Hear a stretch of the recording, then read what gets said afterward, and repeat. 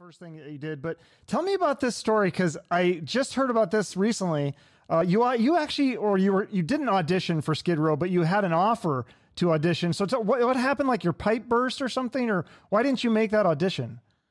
No. And it's weird because I saw that interview with Rachel. Yeah. And that was never the case. Like I knew Dave Sabo when I lived in Philadelphia. Okay. And I moved to California.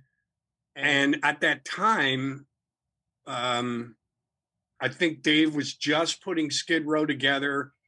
And he sent me a copy, like an 8-track cassette of like, I'll Remember You and Youth Gone Wild and all that shit.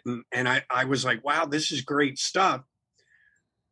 But I don't think, actually, now that I think about it, I don't think I was in the Scream yet. I think I was still in Angora when he sent me the tape. But I just felt like, as much as I liked the songs, and then, according to Dave, Bon Jovi was all into the band. Right. And he did a production deal with him.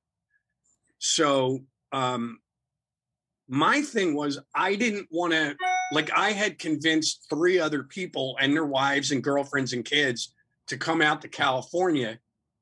I didn't want to go, oh, hey man, I got this other gig. So, thanks for everything. I'm going back to Philadelphia.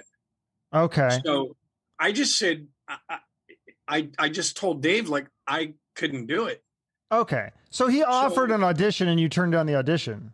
I turned down the audition. Okay. I was never scheduled to audition for them. I just said, no, Dave, I felt really bad. I said, man, I came out here with like 3 other dudes and I made everybody move. And, and then if I turn around and I move, they're here and I'm going right back to where we all started from.